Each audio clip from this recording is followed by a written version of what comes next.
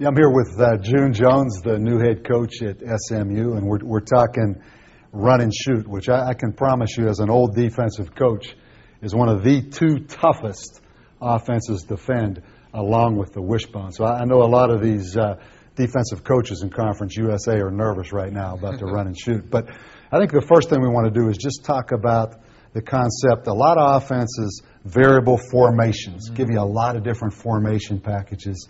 In the run and shoot, you're four wides.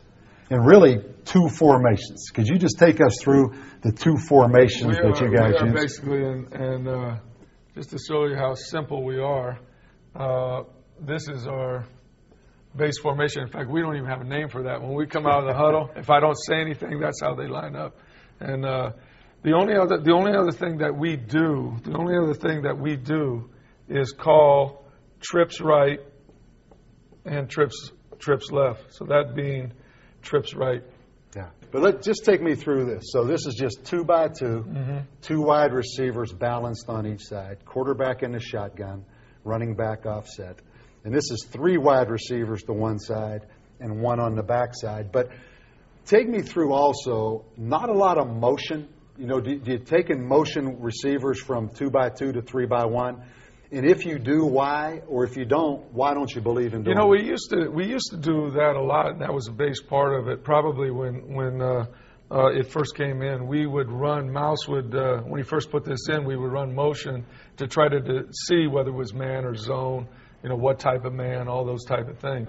By and large, basically, our offense is designed to read coverage on the snap of the football, so you have the right thing called every time. Yeah, and also crowd noise, all those things. Defense is shifting before the ball snap. All that's does not eliminated. affect any mechanics of your offense. So you're going to snap the football and then convert routes, and the quarterback makes decisions on what the defense ends up in after the ball snap. No question. That's basically what we do. Now, June, if you could just take us through the first route that you implement in the run and shoot in spring practice. Basically, we're going to take a split, what we call a normal split, and he has a forced outside release.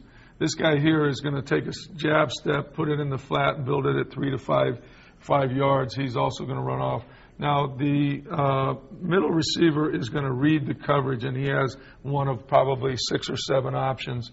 The first of which is to go vertical up the field and then read the coverage. If it goes to 3 deep, then he's going to widen to whoever the flat defender is and slip him on the inside part and look for the football. Well, let me stop you right there because you brought up something. Shotgun snap. This is a 3 deep coverage where they have 3 deep players. How does the quarterback know that it is 3 deep? I mean, is the quarterback looking at the same thing that the receivers are looking at, or is the quarterback looking at one specific thing to realize it is 3 deep? Well, he has to look at the whoever he anticipates the flat defender to begin with, and there's a couple different ways to get that. The stub could be the flat defender, and then he's down replacing him. So he has to find whoever that is, just like he does. Yeah. He's going to do that off pre-snap. As he catches the shotgun snap, right? As soon as he catches the ball, or is his eyes going to who he thinks is the flat defender? Right, exactly. And then that guy will dictate. Sometimes they'll show you 2 or 4, and then that guy kicks down. Right. So he's got to see all that. Right. If that safety goes back, then he knows he goes to the next guy to read. Right. The corner becomes the flat defender. Right.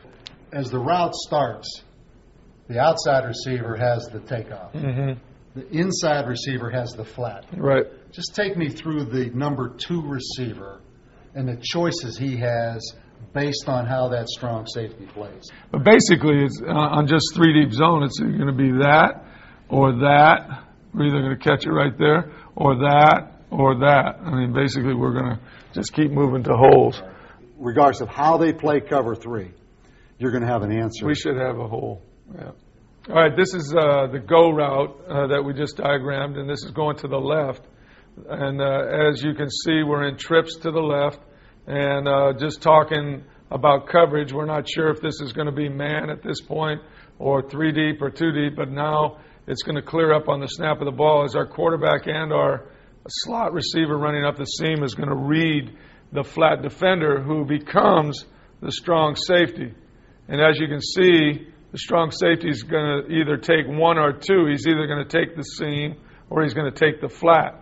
And in this case, he took the flat, and the quarterback on his fourth step going to the left delivers the football. He knows to look as soon as he clears that guy. Right. He's not going to look for the ball prior to that. Right. So as he goes up the field, he gets a feel, and as he clears the flat defender, his eyes come back to the quarterback. All things equal, would you rather have a team blitz you, or would you rather have a team defend you? You know, we've seen everything, and we've played, teams that blitzed us the whole game, and we've scored a lot of points, and we played zone the whole game and scored a lot of points. I think if I had my druthers, I'd rather have you come after us, because when you miss the tackle, it's a touchdown. Exactly.